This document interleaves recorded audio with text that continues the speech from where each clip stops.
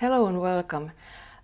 In this video I'm going to talk a little bit about how your features and your skin and your makeup routine might change when you are turning from your 30s to your 40s. I'm going to be 42 in 2 weeks, and this is kind of the inspiration for this video.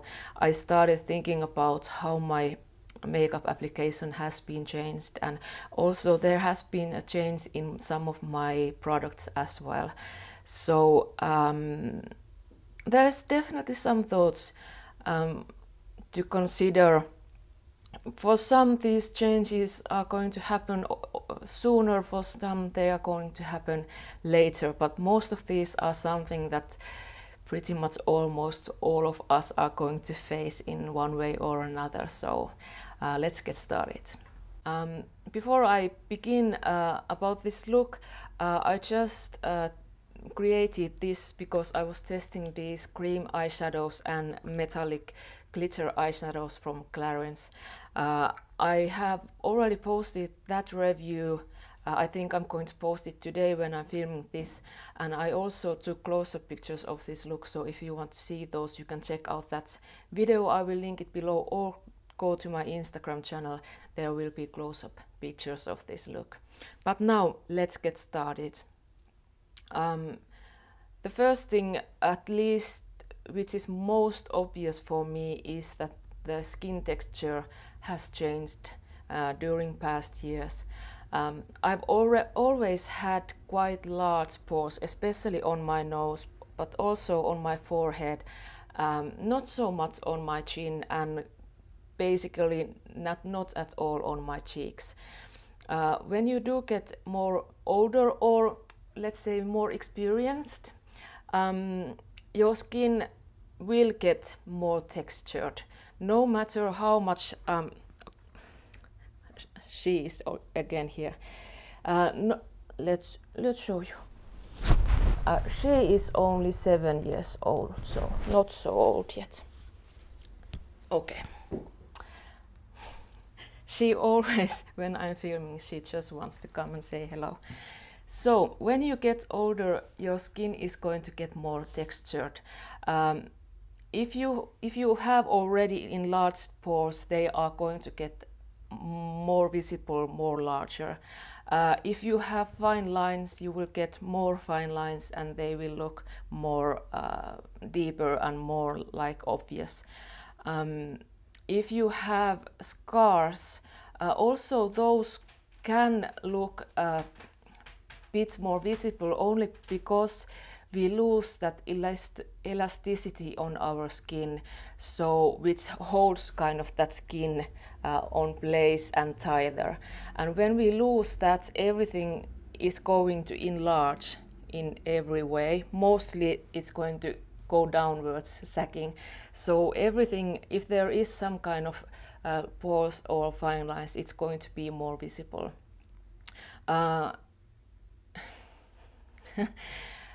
That's something you just need to remember and kind of accept. If you want to start battling against enlarged pores or fine lines, you can of course start doing it, but you will never win that race. There is never going to be a product which will cover everything, or if there is, then you have so much makeup on that it's not, at least for me, it's not something I look forward. For me, I have always accepted that I have huge pores. I do use pore minimizing products, and I do enjoy foundations that do minimize pores as well, but I've never minded about having these larger pores, because they are there, they are part of me. And when I'm getting older, I have now I'm sorry, this furry one is here. I have now noticed that I have started to getting enlarged pores also on my cheek, which didn't happen just maybe 5 years ago. I didn't have any, so that is something something that has changed during these past few years, and I'm sure that I'm going to get more large pores also on this area that I at least not now have any larger pores. That's just something. And how to face it, that I usually, as I mentioned, I do use pore minimizing primers, but I nowadays prefer these primers and foundations which give that optical minimization. They don't actually fill anything, they just give that kind of luminosity, so your pores won't be looking so obvious and so prominent. You might have noticed that if you have very dry skin, your pores might look even larger than when you have moist skin and there is glow. It's not so easy to notice the pores, and that's how I have tackled this pore issue.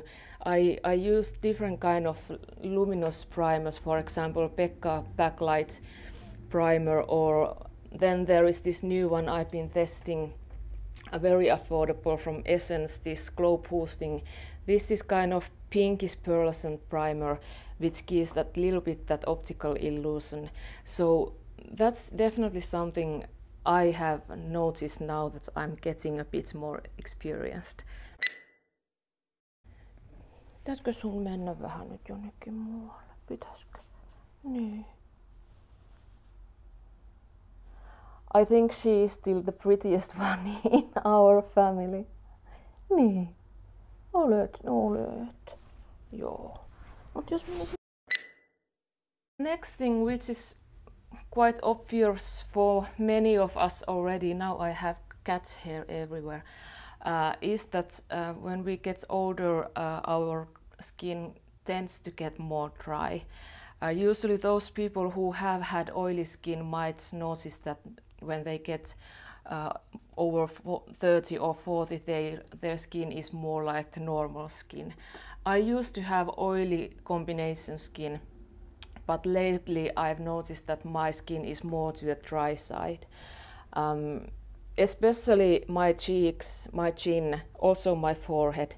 My nose is still quite oily, but it's still dehydrated, and it's getting more and more like a normal skin on my nose. It's not oily only summer months, which is only few months here in Finland, so not so often. But I've noticed that I need to moisture more intensively. For example, my night creams are quite thick nowadays, so I really want that thick kind of moisture on my skin. And also with my foundations and my primers, I want something which is moisturizing, which is serum like for example, if you've seen my Instagram channel, you know that I absolutely love this Skin Illusion foundation from Clarins. It's so moisturizing, so comfortable, so beautiful on the skin, and it's made for mature skin. It stays for the whole day, and still it keeps your face really moisturized and healthy. That said, I also love this everything that gives glow and brightness on my skin, preferably if it's on a cream formula or liquid formula. Lately I've been loving these, which are these called luminizers from Cora Organics. She's here again. These give a beautiful kind of wetness look. These are not kind of highlighter. These give that wet glow on your skin. There is clear and rose and amethyst, which is more like a lilac one. These are just beautiful on cheekbones and on forehead, a little bit of chin. It gives you that freshness. For example, if you have just a minimal amount of makeup and you want a little bit of more glow, you can use those, and those are really beautiful. One sign of aging, which is maybe possibly not so visible in this age, it might be more so in next 10 years or so, is a kind of a drooping, which is that your face is going to go downwards. And that's why there is so much those lifting beauty operations in the world. People want their faces be lifted upwards. The downwards drooping is very aging in visual way, so people recognize that you don't have that kind of tight, youthful feature in your face. I have slightly noticed a little bit of that, also because of aging and also because I have gained few extra kilos. I have here a little bit of that puffiness, which didn't used to be there when I was younger.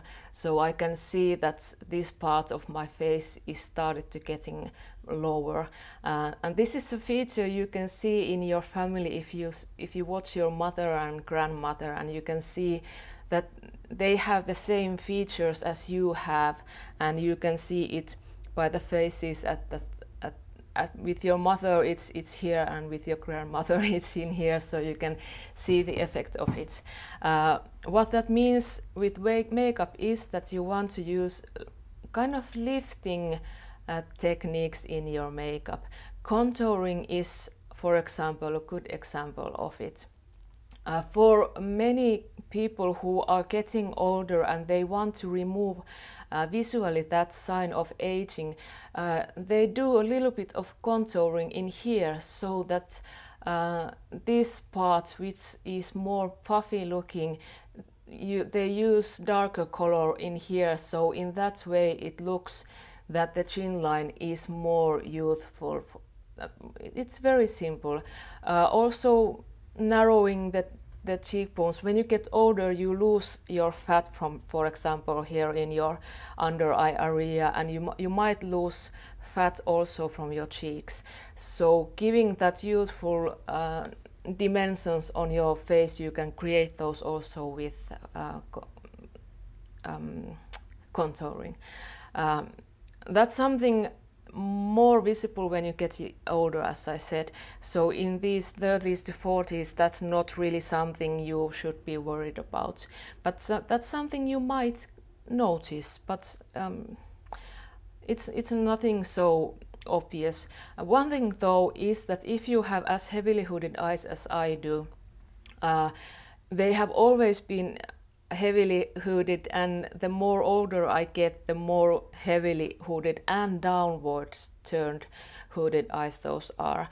So that's something also that when I do my makeup, I always want to lift my eyes upwards, and I'm very, very careful not to take my eyeshadow too far in here, because this part is quite rounded, and if I take my eyeshadow here, it will kind of enhance the roundness and the puffiness on my eyes, and that's not exactly very youthful look. So this is kind of the shape of my eyeshadow I always do, which is more rounded and upwards, so it will look more youthful in my eyes. But you need to learn your features and see what kind of changes have happened in your skin and your face, and maybe change a little bit of the way of how you do your eyeliner, for example, or do your eyeshadow. Then fourth thing is lips. When you get older, there is two things that happens. First thing is that you will lose the puffiness in your lips. So for example, I have already noticed I have always had more puffy lower lip, and my upper lip has been a bit thinner and not so full. But I have already noticed that this upper lip has already started to kind of go more inside, in a way that it lost the fullness in upper lip, so it kind of shrinks. and this lip looks smaller, which again is a thing that will make me look a bit older. That is why so many people want to use a little bit of fillers to give that more youthful lip look in their lips. And easy trick, which almost everybody knows, is overlining your lips, which I've noticed I started doing recently. I haven't done it before, but just past few months I have noticed that I started overlining my lips a little bit, so something has changed. Lower lips is still okay, I have no problems with that one in few years at least, but that's happening. Also another thing, which is something people don't know, that the color of your lips can change, and especially as I'm this fair, the change can be quite visible as well. Of course, it depends also your genes and what color it has been previously, and also it depends of the texture of your skin and everything. But lip color tends to turn more cooler side of the shade range, which means that it's more blue, and that is why especially elderly women, if you have noticed, they love using mauve tones and a little bit of brownish tones and orange tones, something that makes their lip more warm toned. And that's just something that if you have very blue toned lips, you want to warm it up a little bit. I have always had quite blue toned lips. That's just something. I have a bit cool toned skin, so that just comes with it. But I have noticed that my lips are getting even more cooler, so I need to make a slight changes in the lipstick colors. I just cannot use, for example, very cool pink toned lipsticks. Just look horrible on me. And the older I get, the more mauve tones I love, which I didn't used to like that much before. And this is now, for me, this looks quite cool actually. When I purchased this lipstick, which is Poppy Brown, this is one of my favorites. Let's see what this is. Is this it? Yes. This is the Luxe Lip Color Mod number 4. This is very peachy pink, very peachy nude kind of shade, and on me it looks quite cool, so that's just something. They look different. And also the pH level on your skin affects the pigmentation in lipsticks, so it depends. That's why every lipstick looks different in different persons, because they have different undertone in their lips, and also they have different pH level.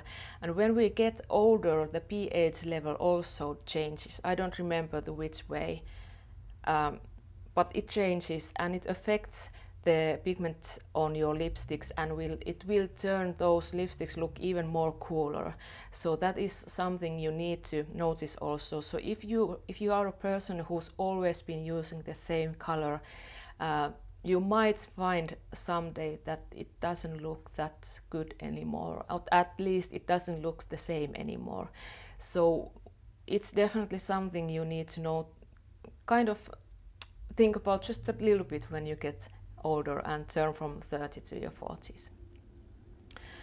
And then just a bonus thing overall, when you are younger, the bold looks, where you have bold eyes and bold lips and bright blush, might look fresh and interesting. And when you turn from 30s to your 40s, it turns out that those make you look quite old actually.